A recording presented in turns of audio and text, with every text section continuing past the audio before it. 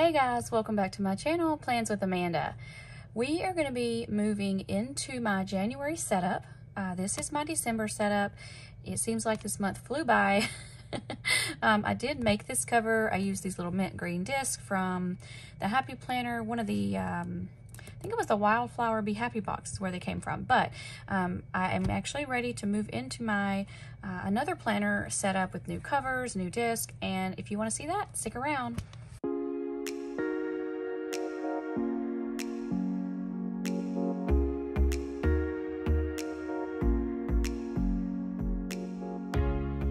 Okay, you guys, we're gonna go from this to this black deluxe snap-in cover I just picked up from the Happy Planner during one of the recent Black Friday sales, and I think I'm going with the gold disc. I haven't used gold disc in a while, and I think the black and the gold's really pretty for, say, the new year in January.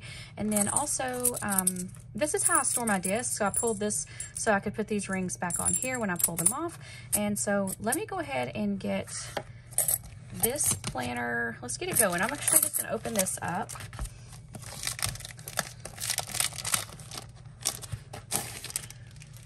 So I Frankenplan, if you are new to my channel, and what that means is I actually you put multiple planners into one planner system.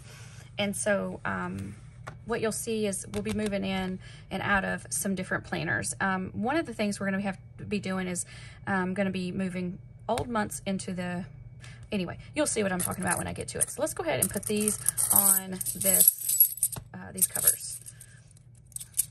So I need 9 of the discs, so we'll go ahead and pull these off. And then I can take these and put them away. And then, let's see. I've never used a deluxe planner cover like this one, so I don't know how hard these are to snap on. I might have to do one at a time, like that. Let's just do, they're actually not that hard.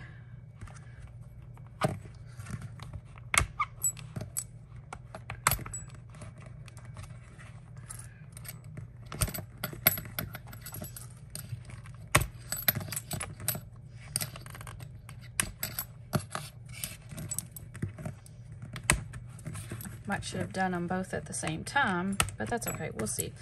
Like I said, I've never used one of these, so it's kind of a learning process. That's not too bad. Okay.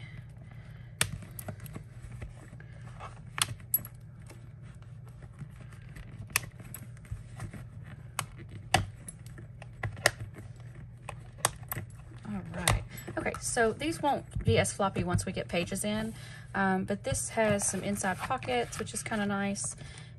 This is where your planner, well, it doesn't, no, it doesn't go there. I'm sorry. It's a pocket. Hold on. Okay, let's go ahead and start moving this over. All right, so I'm going to be putting my 2023 planner in here. So I'm going to move out my 2022 section here that has my name page, perpetual calendars, and in my, I had the Modern Meow planner for this last year, and so I'm going to go ahead and just put this in here where it goes. I guess I can take that out by now. And then we can go ahead and I'm going to set this back off to the side. I'm going to be using a different bookmark, so I'm going to move that off. And then November I'm done with. Now, I haven't filled in my currently page for December, but I'll go back in and fill that out. But I can go ahead and put November in my main planner here. And this is just kind of like an archive. It just keeps it all together. And then once I'm done with moving next month, I will have that planner complete, because what I do, I keep the current, previous, and next month in my Frankenplanner. So that's why I'm moving November over, and then December will become my previous month. So I'm going to keep it for now, because sometimes I need to look back on it. And so we're going to go ahead and move this whole section of December into the new planner. Well, you guys are seeing what I'm doing here. I need to open the planner.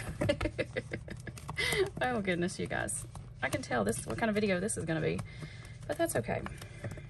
I've only done this a couple of times on my channel, so I've never I'm not used to planning this process, or excuse me, filming this process. So just bear with me. This section here, you guys get a sneak peek. I have finished my sticker challenge for this month, and it was so fun. I loved it so much. So plans in the making. Her name's Julie. She's on Instagram. I'm pretty sure she has a YouTube channel too, but I found her on Instagram, and she hosts a challenge for the month of December. I'm pretty sure it was like hashtag sticker search hunt or sticker hunt 2022. I don't remember that part, but you can go to my Instagram and check it out. I'm going to post a picture of this spread here as soon as the new year is over, excuse me, this year is over. I'm going to try to post it on the 31st.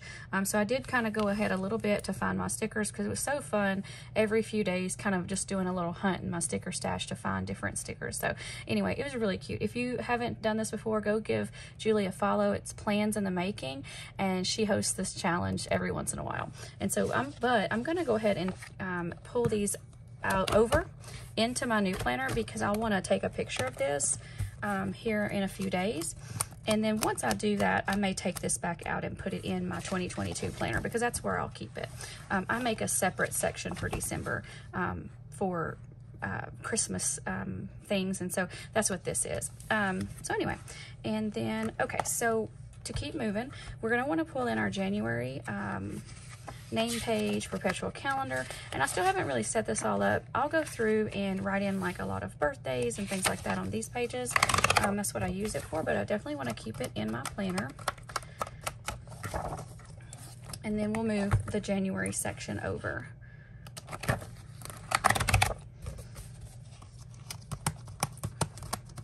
So the current month that we're going to be in after this week is going to be January, and so that's going to be that month. And then I need to pull from my new planner that I'm using for 2023. I need to go ahead and pull February, because remember I said I keep the previous, current, and next month. So this will be next month, and so we'll go ahead and pull that.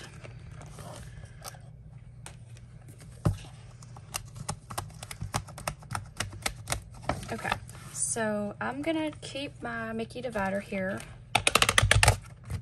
This just separates my sections. I have my catch-all section, and I also keep a social media section in my Frankenplanner. All right, so then previous month for my social media is going to be November, so we're going to go ahead and pull this out. Again, I haven't filled out my currently page for it. I use this for stats and stuff, and I'll go in and fill that in later once the month is completely over. So I used the Miss Maker planner last year for my social media, but I Frankenplanned in dashboard pages from another planner. So, oh, you guys, I never went back and filled in November. I guess I'll do them both at the same time once this month is over. All right, so now I'm going to get these in here. And then from my new social media planner, I chose the ZY. Oh, actually, I'm not ready for that yet, am I? I need to move over my December section.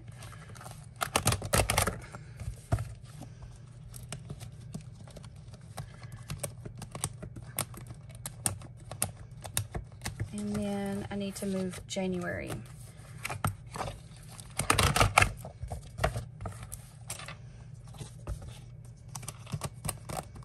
So January will be my current month, and so now from my ZY planner, I'll pull February.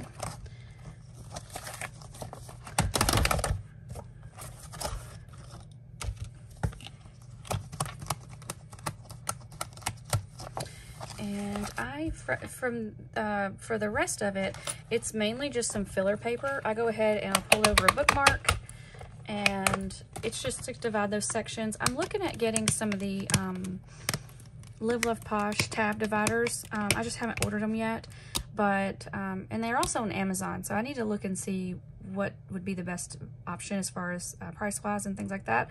And so, but what I want to do is some top tabbed dividers to separate my sections. And I'm also thinking about putting in another section for wellness. I haven't really decided yet. I did pick up a planner, but I'm not 100% committed to it yet as far as like decorating it and doing things like that with it. But I do think I want to incorporate that into my planner. And so I would need another section for that. But for now, I just use this section for just some different random filler paper. So that if I need something, I don't have to go digging in my stash for something. I can just go to the back of my planner and pull out a page that will work for what I need it for. Oops. Let me try that again. There we go. All right, actually, I'm just going to pull all these off.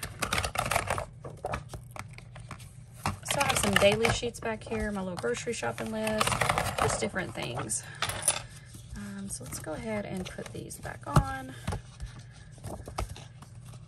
And I just have this plain dot grid paper too.